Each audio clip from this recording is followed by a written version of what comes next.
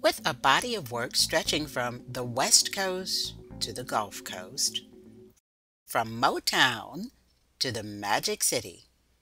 He is an esteemed artist loved by many people from all walks of life.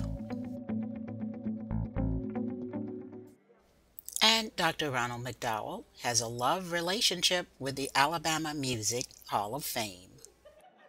Well, I just love Ronald. He is unique in his own way and talented beyond words. He is petitioning the board on behalf of Alabama artists who are absent from this gallery. Because they earned it. They earned their right to be immortalized by me for the Music Hall of Fame, like the other 56.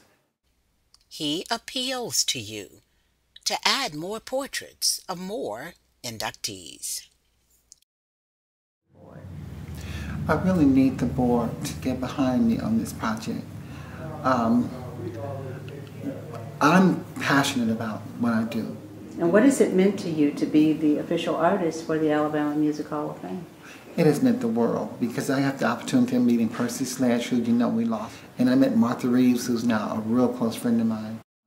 And I met Tammy Wynette and Buddy Killens, who invited me to their ranches, and also Sam Phillips, who discovered Elvis Presley. I got the opportunity of meeting so many stars that I had known so much about as a child growing up on their music. And their music helped to shape who I am today. Because it was the music that I listened to that kept me painting and drawing. You know, because those songs told stories that affected my everyday life and affected me as an artist and as a person.